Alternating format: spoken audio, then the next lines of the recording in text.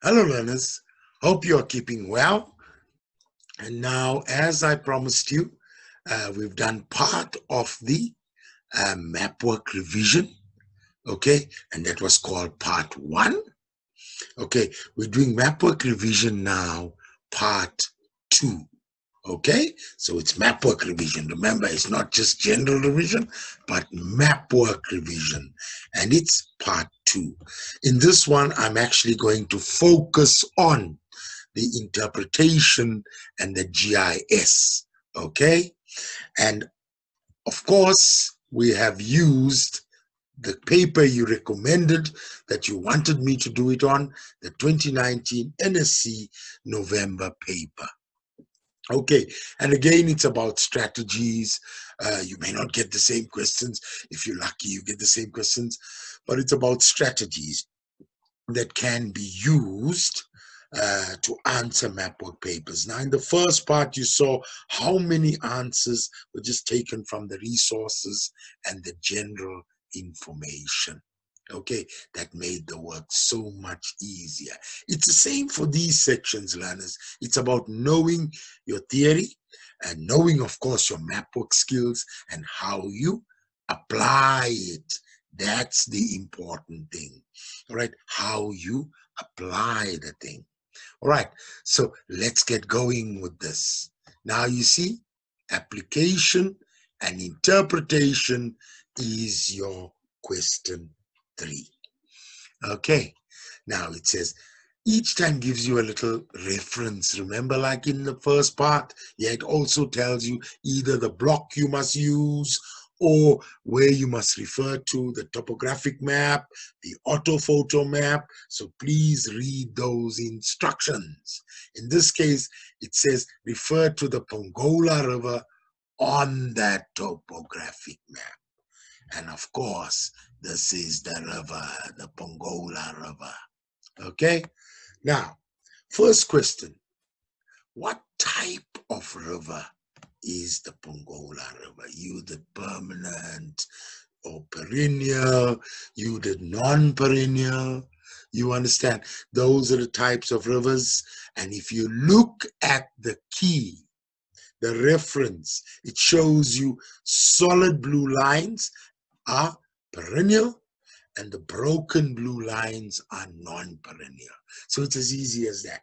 All you did was basically look at the reference, look at the river, and you know it's perennial. There was a little bit of a higher order question, all right, which was quite interesting, and it involves your geomorphology. Okay, so let's have a look at this, learners. It said, will an oxbow lake more likely form first at meander R or meander loop S? Okay, interesting. And it says give a reason for your answer.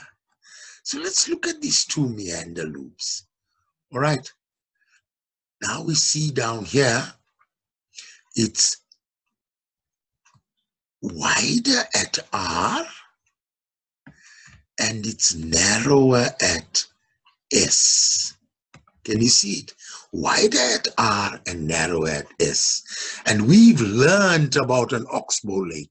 As the process occurs, the neck gets narrower and narrower, and eventually it gets narrower and narrower. You understand? And eventually, as it gets so narrow, okay, that their position and various processes cuts through, this piece gets separated. So it's a nice question to think about, okay, that this one is narrower here compared to this one. So where it will more likely, okay, we can never say for sure, more likely will occur will be at S. Can you see it? All right, at S. Can you see we can work things out? We need to apply. And that is why I say, whether it's map work or whether it's theory, the application needs to be done. All right, we can see that. Okay, so we see here what could be the reasons. Okay, S has a softer, less resistant rock. Okay, could be possibility that it's there. All right. S is more easily eroded than R. That is why it's narrower. There are more resistant rock at meander loop R, and it'll take longer to erode. Okay, the neck of the loop at R is wider than the meander at S. That was the most obvious one. Okay, you spotted it already. There could be various other reasons which need to be included. Why is it narrowing there? You understand, because it's softer rock compared to there, right? But this is the one you noticed more than anything else.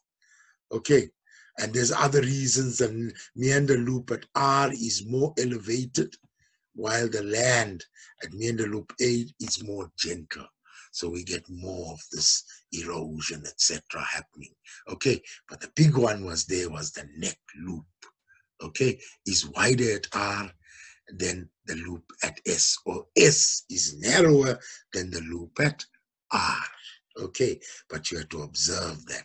That is why both were given to you. Okay, let's look at this. Now, this was a photograph. Piece taken from the photograph. It shows you little farmsteads down here, which seem to be here, and it's showing you they are further apart. So most probably is dealing with pattern, eh? Right, let's check. Refer to settlement 10 on the auto photo map. Name the settlement pattern. Remember again, pattern is isolated, okay, or nucleated, you understand, or dispersed, and nucleated. All right, so pattern shape is linear, crossroads, whatever. Okay, that's different. Remember the shape and the pattern. This is the pattern. So when I look at this, you can see they are further apart. Okay, that's what it's pointing to. And the examiner has made it easy. It's shown you little lines showing you they are far apart. Okay, so the answer would be dispersed or isolated, alternate answers. Right. Now let's look at another one. Name one physical and important to read properly and highlight. It's not a human-made factor. It's a physical or natural factor that would have determined the type of settlement pattern. Okay, now you must remember these things are far. Okay, so there would be enough fertile, gentle land, etc., that you've learned in your settlement. Okay, and if there was a shortage of water, it'll be close together to the water source. You understand? Okay, so it'll be a wet point settlement. Okay, so you learn that. Now you need to apply it basically to a dispersed settlement.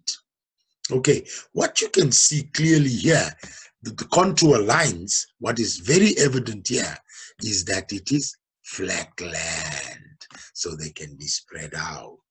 Okay, there's fertile soil, which is one of the factors, maybe not as visible, but it's fertile soil, and there's enough fertile soil available so they can farm. Enough rainfall so they don't need to be near the source of the water, so they can spread out. So there's access to water supply. Of course, these two can be very closely related, but you only needed one. Okay, so can you see how it's related? All right, but it has to be a physical or natural factor. All right, now let's look at the next question. State two economic advantages. Economic, that will make the person benefit monetary-wise, etc., of this type of settlement pattern. Generally, the dispersed settlements are larger and it's more commercial. Not always, but it's generally commercial. All right, you've learned that already. Okay, it's large-scale farming. Okay, our grade 12 concept, large-scale farming. Okay, can you see the theory coming into the map work here? All right, that is why you have to integrate it. All right, that is why you do it on the same day. So you know it's fresh in your head that you wrote the paper one. Now you take the information and write paper two. Okay, right, so look at this. Farmer can show initiative, new farming technology, innovative, and he can use it on a large scale. Farmer owns the land. That's the general case associated with large-scale farming, etc. Farmer owns the land, so he can do, and he can plant and produce, and the profits are his. Land is not fragmented, all right? It's not broken up into smaller pieces, okay? For different people, etc. Profits are small. Okay, farmer is able to mechanize extensively, use machinery, increase production, make more money. You understand? We're not giving full because it says state. It didn't say fully explain. Can you see the difference also? That is why it's 2 times 1. 2 points stated, 1 mark each. All right? Can you see? Farmer doesn't have to share his profits. Can you see? All this is related because he's large scale. He owns it.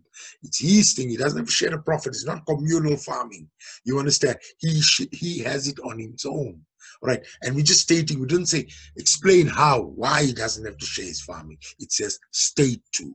I'm not going to go through the whole list. You will have the memo with you. But do you get the idea? It's again settlement geography that comes in here.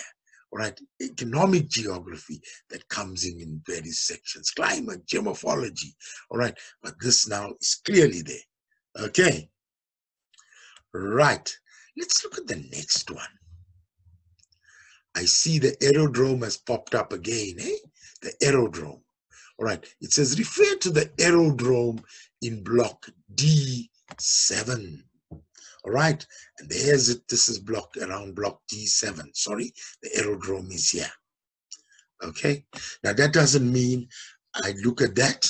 I can look at it at 9 on the orthophoto map. It's here also. I can get a view of the things around it, etc. Okay, now it brings in land use zones. Now, immediately, aerodrome. And which land usage zone it's put in. You've learned it already in the theory.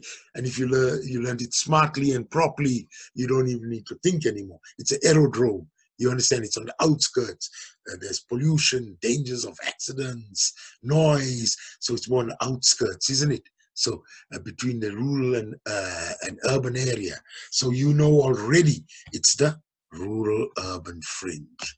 If you see the aerodrome, rural urban fringe. It's not in the center of an urban area. You understand? In the center of the CBD, etc. Okay, so you picked it up already. Basically, as soon as you identified this, you understand, you can answer questions on it. Now look at this. Why is this land use zone a suitable location for this aerodrome? Read the question carefully. Why is this land use zone, the rural-urban fringe, a suitable location for the aerodrome? Why is the aerodrome there? And you've already learned so many factors on that. You understand? Okay, we looked at various natural factors, flat land, cheaper land to build on, correct? You've picked this up before.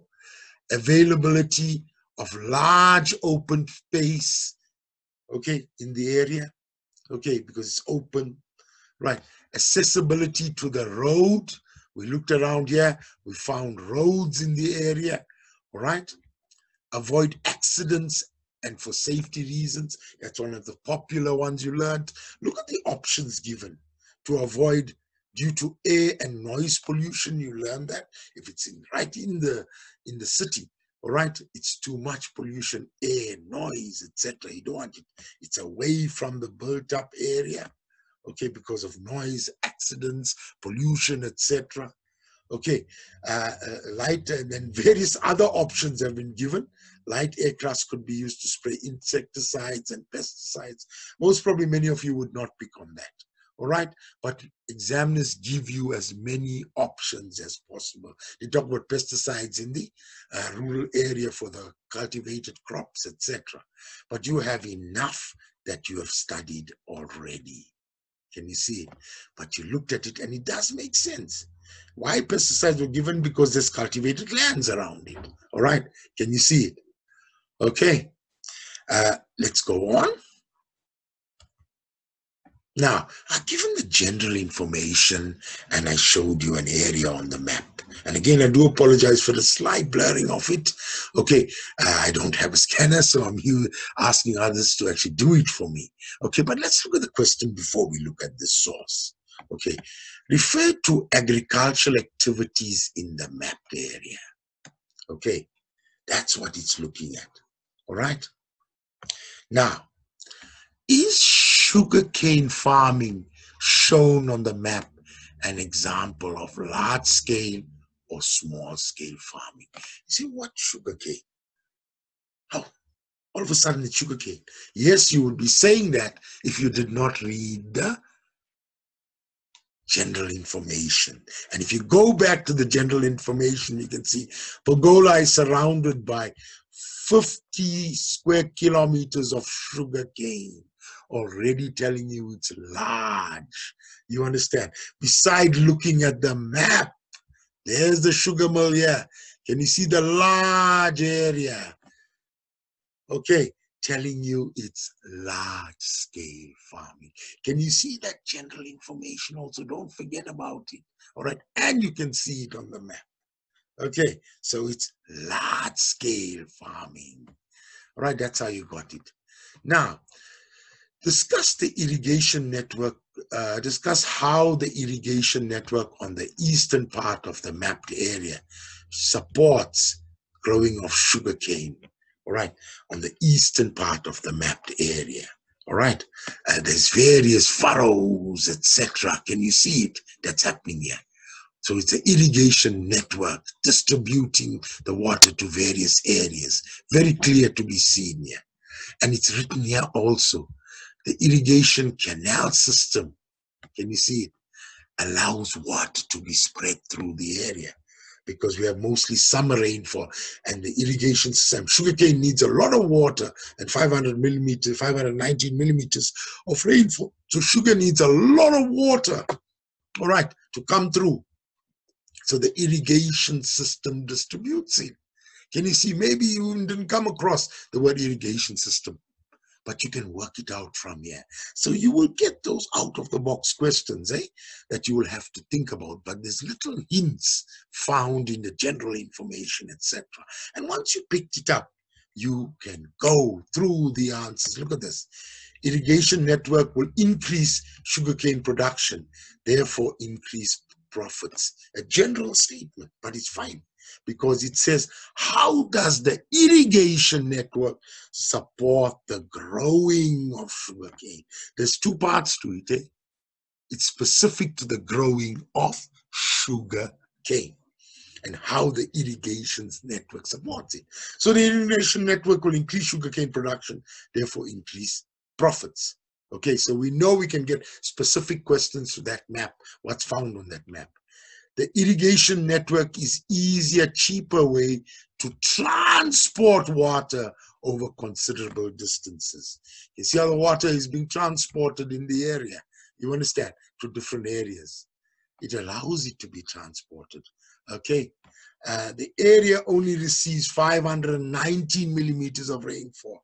Therefore, the irrigation network is essential to ensure all year productivity. And beside 519 millimeters of rainfall, most of it is in winter. So the irrigation network will support production all through the year. You understand? Can you see some difficult answers? So certain things will be specific to the map. Don't get shocked. I haven't looked at irrigation networks. We didn't study it there fully. We may have used the concept, but we didn't apply it. Yes, you will get questions that are specific to that map, which you have to answer. Okay, so don't get scared. Look at the information given and you will be able to answer. I'm just going to do one more. The irrigation network allows for farmers to access water so that the crops can be grown away from the river. They all can't. These are large-scale farming. So furrows will allow the water to be pumped from the river and taken away. You understand? To other areas because of the large-scale farming. You can see the furrows from the rivers going through in every direction. So you don't have to farm next to the river. So certain ones you have to work out, learners, but it's not difficult. Okay, so you looked at that. Let's look at the next one. Refer to the Pongola sugar mill. Okay, and there's the sugar mill down here. Pongola sugar mill, right next to the area where the sugarcane is grown. Can you see it around here? Okay, let's look at what questions they want here. Is the sugar mill raw material or market orientated? Can you see the interesting things now? Okay, from the theory, raw material or market orientated. Can you see how you need to relate? So one important thing when you go through your theory, sit with the map also as you're doing your theory. See whichever can be related. You understand? Climate, katabatic, and whatever can be related to the map in a valley. You understand? If you look at this, raw material, okay, geomorphology, you've seen the relationship, meanders, oxbow lakes, etc. Relate them same time. Say, how can I put it into a map? So while I'm studying, have a map next to me. Say, can I use this in a map? We don't know. You understand? There's a certain amount of or less questions that are unpredictable. Okay, that can come out. So prepare yourself for that. Now we look at this and we look at the map carefully. We see the thing that's around it is the crop, sugarcane being grown. The emphasis is on the raw material because it's bulky. So because of that, we say raw material. All right. Can you see it? All right. And of course, then you got your reasons. Sugarcane is bulky to transport, and that increases the cost. So why take bulky goods to a sugar mill that's far away? Have the sugar mill next to the raw material so that you save on transport costs. Sugar mills process the sugarcane close to the plantation. That's a raw material. All right. Or the word raw material, close to it. Okay, you can see it on the map, isn't it?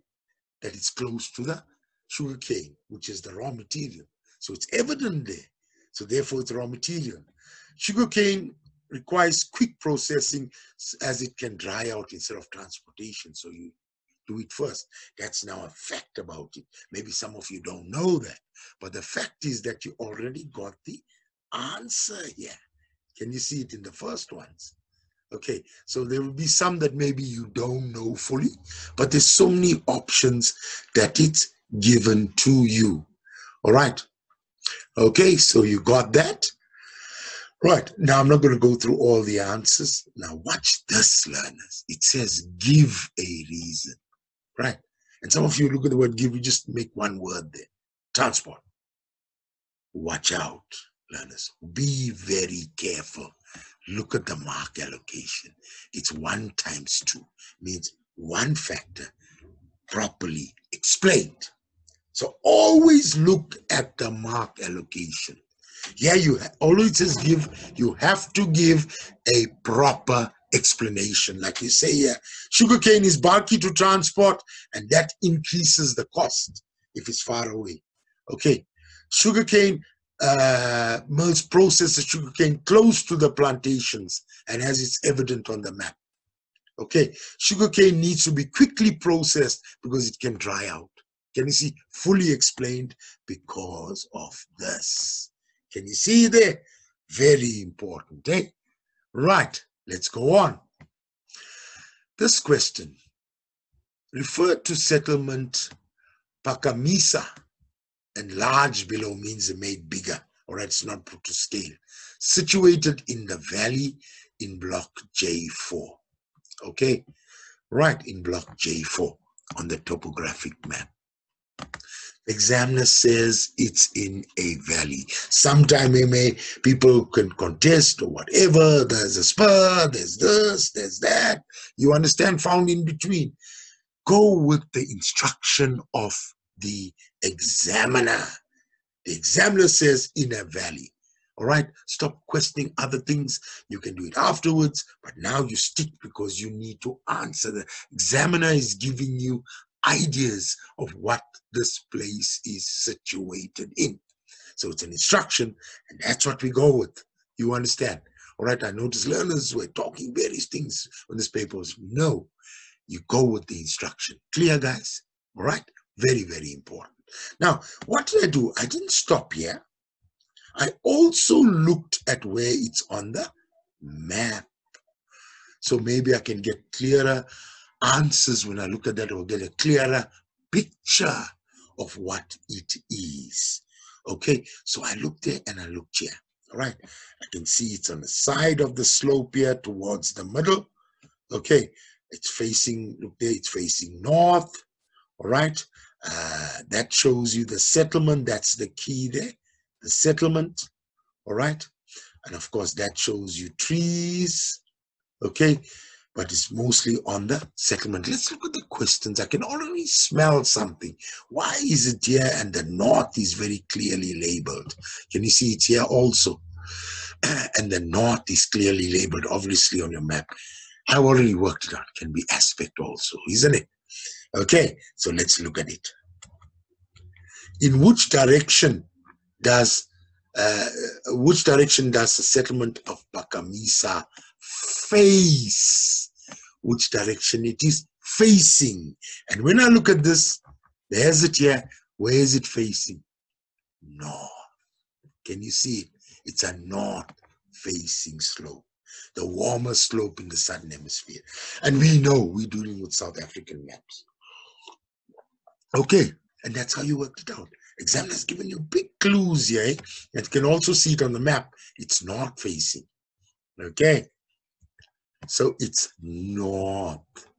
Right, so aspect of slope is just in a different way.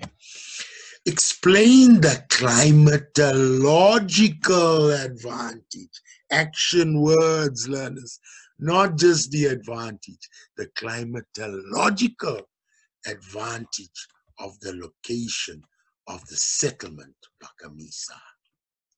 It's not facing slope, so it's warmer, isn't it? All right, so look at this. It's warmest part of the slope, receiving direct sunrise, radiation, or direct radiation from the sun. Pakisa settlement is situated in the thermal belt, in the middle part of the slope, more or less in the middle. So the thermal belt is warm, isn't it? That's another answer. Okay, and you know what the thermal belt, the cold air comes up. It goes down due to katabatic flow, and it forces the warm air up, and the cold air from the top traps the warm air in the middle. It's a warm zone for settlements. Okay, all right. Okay, so limited effect of the katabatic winds because it's found in the middle down there. So the katabatic winds come down, have limited effect on it. Okay, I'm not going to go through all the answers, but can you see how aspect happens? Even I'll do one more. The settlement is not affected by frost during cold nights when you get frost, because frost occurs near to the valley floor, and I mean near on the valley floor and near to the valley floor. That's where it occurs. Okay, the frost itself. All right, so it has limited effect on the thermal belt. Okay, and then of course there's various options, and again it has to be fully explained, as it says explain 1 times 2. You understand? So you can't say it's just the warmest part of the slope. You have to explain further. It will receive direct sun rays. You understand? Okay, so it's in the thermal belt. It's a warmer at night. Can you see it? Has to be fully explained. All right, let's go to the next question. I'll say I'm not going to do all options, but you're getting the idea. Explain the impact of katabatic winds will be minimal on the settlement. Now, that is your thermal belt. Because it's in the middle, hey? Therefore, it will be limited. So due to its location in the mid-slope or thermal belt, therefore, it's limited. You understand? I would like you to put the full answer. You understand? It'll be low because I know the question already said low. You understand? I like a full answer. All right? I know you'll get the marks. It's in the middle, so less effect by the katabatic winds. Cold air drains past Pakamisa into the valley below or the bottom of the slope. So it will go past Pakamisa, which is situated in the thermal belt, and go below that. So that is what your answer should be focused on. Right. Pakamisa is not affected by frost that forms from katabatic winds, as it is not on the valley floor or near the valley floor, isn't it?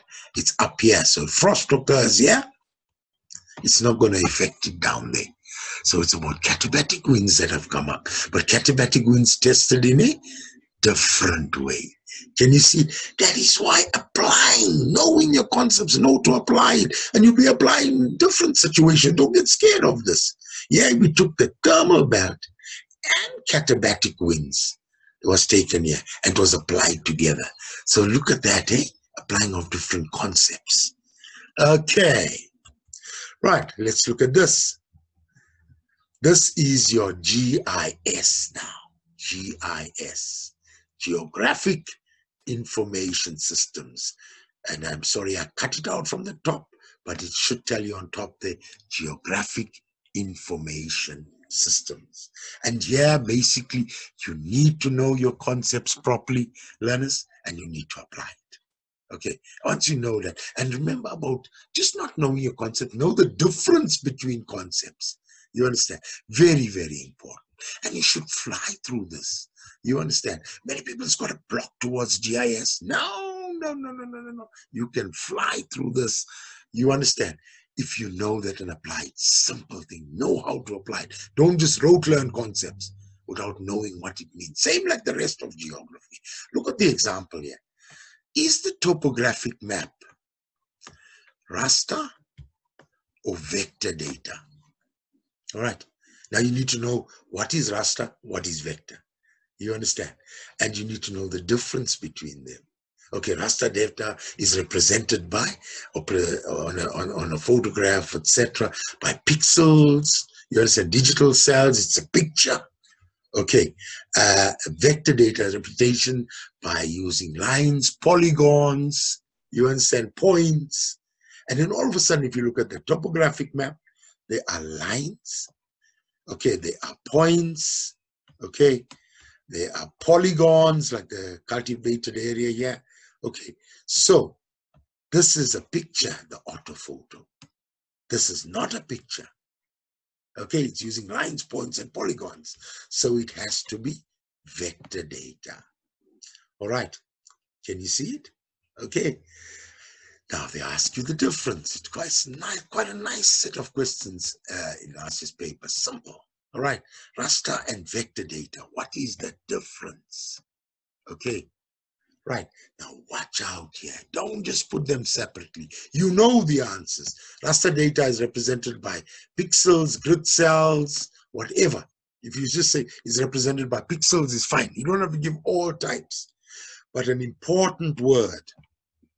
Whereas vector data is represented as points, lines, and polygons. Whereas that is showing the difference. You put the first one and then you say whereas vector data is like that. You have to show it, learners. It's 1 times 2, meaning if you give 1, no marks. You understand? And you write whereas. Very important.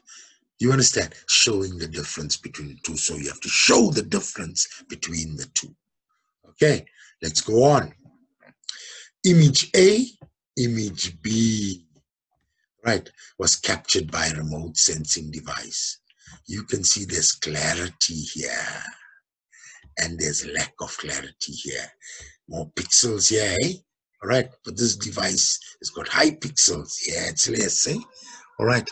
So there's various other reasons, but we can see where we're heading now. Watch this. All right. What is remote sensing? All right. Remember, it's a concept. He has given us obtaining information about the Earth's surface from a distance, okay, without touching or without any physical contact. To make it safe, you say obtaining information from a vertical distance, right, from the Earth, okay, or from taking a photograph or taking an image of the Earth from above, taking an image of the Earth, sorry, from a distance above, because we know we can take photographs like this from a distance, isn't it? Person is here, and if you got those good lens, you can photograph from here. Okay, but remote sensing is this, from a vertical distance. All right, can you see it? Okay, so taking a photograph from a distance from above, okay, or obtaining information from a distance from above, or obtaining information from a vertical distance. So you're showing that, or as they mentioned, without touching or physical contact. All right, so it's above. So definitions have slightly altered, okay, as I showed you in our presentations on GIS. Okay, you got that. So remote sensing. Right, then name one factor in the remote sensing process that will affect the resolution of the image. Why is one not as clear as the other? Okay, there's various conditions that you studied. Weather conditions, you can accept examples, cloudy days and whatever. One was taken when it wasn't cloudy, one was taken when it was very cloudy. Image can be there. Focusing, lack of focusing, the lenses, etc., may make it blurred. Number of pixels, your common one. One has more pixels, clear image. One has less pixels, image is not so clear. Shadows, can you see? Shadows can also make it not clear. The equipment, if you're using high quality equipment, it'll be more clearer. Can you see? So many answers. Air pollution may make the picture less clearer. You understand? Because it's polluted air. Distance, if you take it from very far away, you understand, very, very far away. You understand, it may be not so clear. Okay. Angle, scale, there's so many reasons. All you have to give was one reason. Then the next one, why does the image A have a higher resolution than image B? Okay. And many people wrote because it's clearer. Resolution tells you that. Okay, it's asking, why do you think? So people misinterpret certain questions. It already tells you it has a higher resolution. You understand? Don't rewrite the question. Now you have to find reasons, and the reason is simple. You'll be doing it all the time. That this little one will have more pixels, isn't it? It's for clarity. So more smaller pixels or grid cells. You understand? Less larger pixels than cell B, so more pixels is the thing. All right, more pixels, more clarity, or more megapixels, more clarity. So it has more pixels, it will be more clear. Let's get simplified. All right, okay, more pixels, clearer. That's it. Okay, so tell us which one.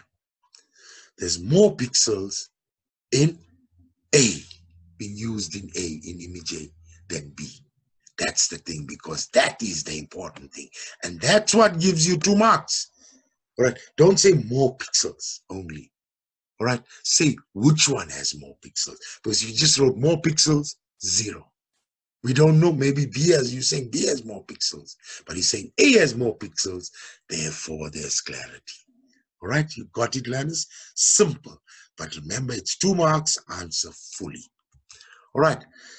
This one is buffering in block H8 down here. All right, showing you a river and buffering. Okay, what is buffering? Could be the same thing as define buffering. You understand what is buffering? Define buffering. Okay, so don't get confused. It's a demarcation of an area around or along a spatial feature. Right? Don't say object. Object can be this little glass here. Right? And it's not around. It's around a spatial feature, location. You understand? But spatial feature is a good way of putting it.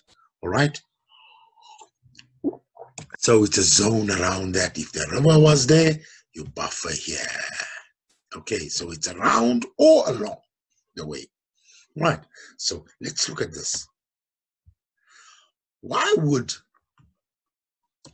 lack of buffering be considered poor river management in block H8? Why lack of buffering? There's your river here. All right. There's your river here. All right. And if we don't have buffering, we don't create a zone here to protect this, why would it be poor river management? And people are just reading and giving general answers of poor river management. You have to be specific to this. What is around here? All the cultivated lands and whatever, you understand, orchards and things like that, all around this area. They are using a lot of fertilizers and whatever. And if you don't buffer this river, you understand, we've got problems. We may pollute that river. Can you see it? So it's simple things that you've been done before, but tested slightly differently. But it's more or less the same answers. Learners, we have to read. Lack of buffering, okay, will cause a poor river management. Can you see? River. So you have to read carefully. So then the answers become simple. Fertilizer, pesticides from farming could enter the river. You can see it from here. Agriculture. It could disrupt the aquatic ecosystems, isn't it? Because the pollution gets in and aquatic river systems are very sensitive. They die. All right. The river could lose water due to excessive irrigation. Okay. If you don't buffer there and you have it right there, more water will be used on for farming here. You understand? Biodiversity of the river is threatened, isn't it? The different species, etc., from the Silver River, some may die off. Okay. Can you see that? The important thing to poor river management. All right. Flooding may result in the rivers. Can you see? Soil erosion may silt up the rivers because we're removing any activity right there. So there's so many that we could look at. But it's about river management. Can you see it? Catchment and river management, etc. Part of your work of geomorphology. And it's linked to buffering. Okay, but also reading the question carefully. Lack of buffering leading to poor river management. Okay, have you got that, learners? Right, let's look at this now. Next one, refer to data integration. Okay, in block H10. Okay, data integration in block H10. Now the question asks, what is data integration? And we have people putting answers like putting layers on information on top of one another, etc. That is integration to or rather it is integration, but it's one type of integration, right? You don't always put information on top of one another. You understand? You can combine statistics that can make it data integration. So we have to be careful. We need to know the slight difference between data layering and data integration. Okay, so now we put a more general one here, taking information from different sources and combining it. Doesn't necessarily just be on top of one another. Okay, the layers of information. Can you see it? The difference between them. All right, this was nice that we showed data integration. All right, what is it? Now, read this one. A farmer in block H10 wants to extend the size of his farm to I10, meaning the farmer here wants to extend his farm here. Okay? Name two physical natural layers. Natural layers. All right? That the farmer would have to integrate in order to make a decision. All right, it talks about integrating the layers.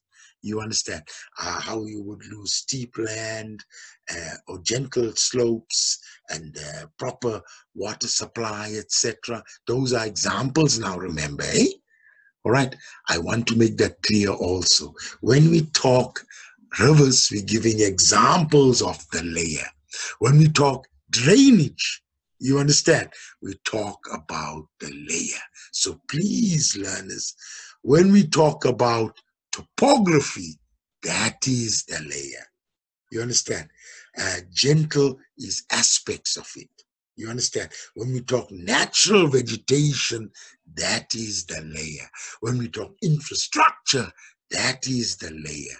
Can you see it? It's not the examples of it, the road, when it's transport. You understand? We have to talk about the layer, and you can give an example if you want to.